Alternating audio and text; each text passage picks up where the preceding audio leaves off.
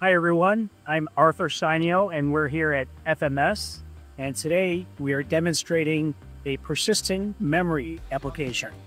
And what we're showing here today is a Xeon Intel Gen 6 based server running a 32 gigabyte CXL based persistent memory product through small modular technologies. And what this is showing here, and it's the product that here running in this adapter card, is a situation where if you have a color fail, you don't want to lose your data. You want to save the data and back it up. In this case, you're running your application on a Linux OS system here, and it is going through a color crash situation.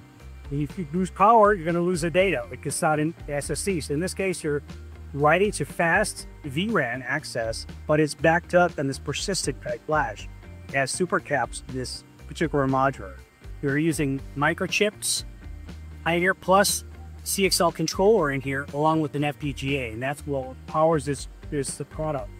So the main benefits are you don't need to have the backup power system. The battery backup system, you completely eliminate the need for that. That's number one. And number two, you're writing to fast DRAM. You're not writing to slow SSD, so you have system acceleration plus the cost saving, but not having to add a redundant color system.